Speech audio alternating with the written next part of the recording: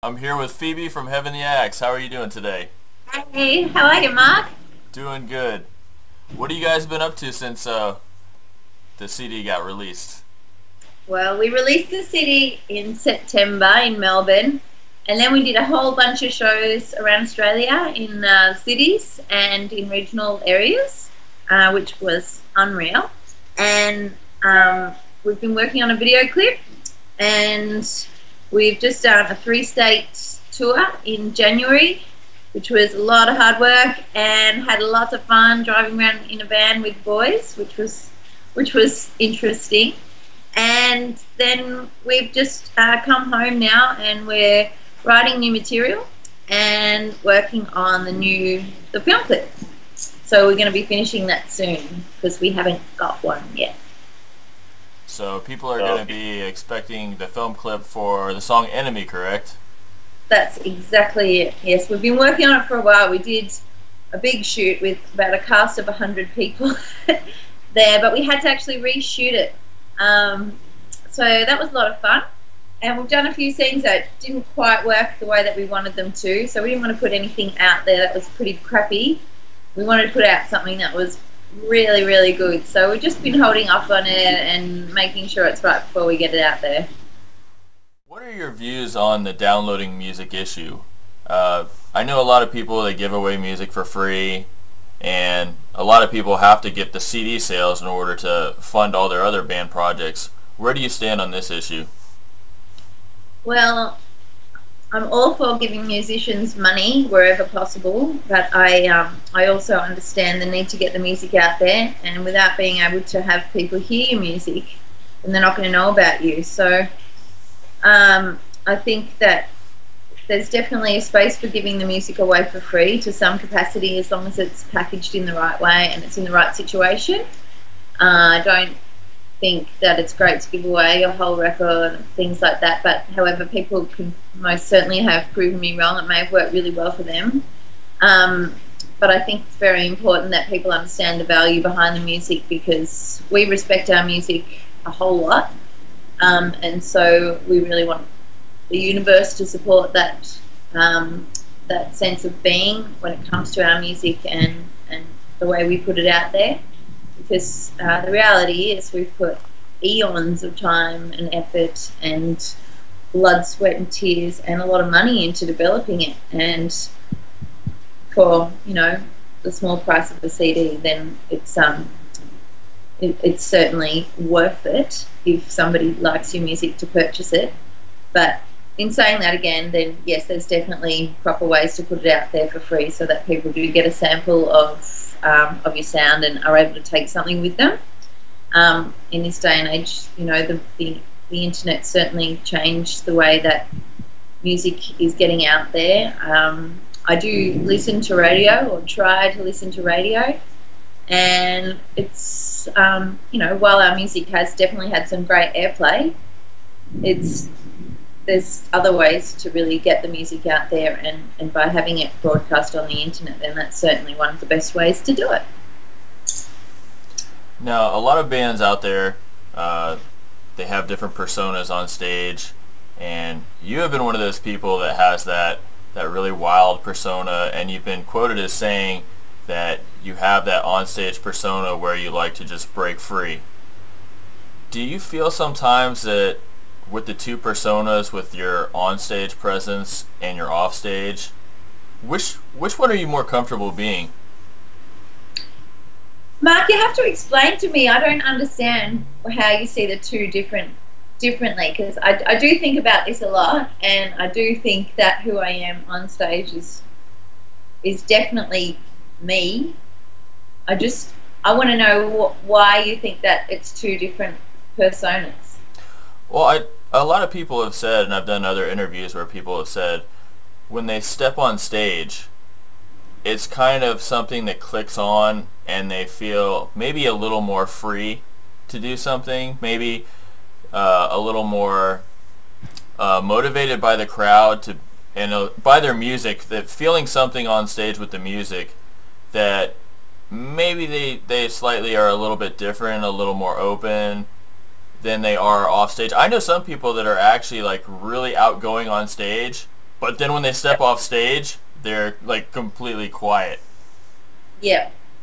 Yeah, look, when I've been at gigs, where you're playing really late, you've loaded in the rain, you're exhausted, you've driven hours to be there, you've put your sweaty costume on that hasn't been washed from the night before, you feel like shit, but as soon as you walk on stage, something definitely takes over you. Most likely your brain just pumping shitloads of adrenaline into your body, and the crowd there, it definitely some energy takes over you, and you are able to put it out there, and put on a show. It's so much fun. It's definitely what we live for, is that on stage energy. We absolutely love it, definitely. But I think and I have thought a lot about this. What is it that people are going to connect to when they come and see us play live? And if you've had a look into the backstory of who we are, because we've been pretty honest about who we are as artists, because basically that's what songs are about. That's the journey of the band. That's how the musicians got together, and how the band was created. If you actually look into the history of who we are as people, the on-stage and the off-stage will start to make a lot more sense to you. You've said in some interviews and stuff, I've read some stuff that said, like, you like to make people feel when they come to a concert that they're free of their jobs and everything else, and like so I didn't know if that was maybe a part of you too that also likes to feel that way when you're on stage, that kind of likes to let everything go and just kind of just shut everything off, and that's what some people do. Definitely. When I go out and make the effort to go out, and because a lot of the time I spend here in this band room around this house, which is where we live, and most of the band stays here half the week, and we really do spend a great deal of time together. But when I make the effort to go out and see a band, I want to be transported. I want to be completely free. I want to dance, and I want to forget about my to-do list that's a million miles long. I want to see a fantasy. I want to see people that are living a different life than me. I want to see something that's out of the ordinary, and that's what I try and bring to my live show. What do you think distinguishes Heavenly Acts from other bands? What do you think sets you apart from all these other bands that you guys can stick out? I really don't know. I think there's heaps of bands that are doing some amazing things. I think there's a lot of bands that might not have as much honesty as we do. We're really not saying anything about anyone. I just think we're a really honest band. If someone was going to follow us around with a camera for a few days and see what we're really about, they'd say we're heaps like Spinal Tap, but the real life one. Have you ever seen Spinal Tap, and that chick sits down with the astrology charts and says, right, we can't go on tour because Mercury's in retrograde? And we're definitely like that. I talk to the boys like that for sure when it comes to astrology. But I don't think I've seen another band like us, in all honesty. I'm really excited by it. If I heard it, I'd like it. So really it's up to everyone else to have a listen, see if it connects with them, if it's their cup of tea or not. It's not for everyone. I guess that's why we like it. What are your short-term goals for the band this year, looking forward to the rest of the year? Well, currently we're planning some pretty big interstate tours. We've got 2 coming up to different parts of Australia, and we are finishing the video clip, which is going to take up a massive amount of our time. So basically, yeah, that's the short-term goals, and also we're writing pretty much every day. We're writing something, and that's definitely our main priority, is to get the live material really new and excited, because that's what we love doing, is writing music. Now, the new stuff that you're writing now, is that, compared to the first album, would you say it's on par with the first album? Is it heavier? Is it more melodic? How would you compare it with the stuff that you wrote for the first album?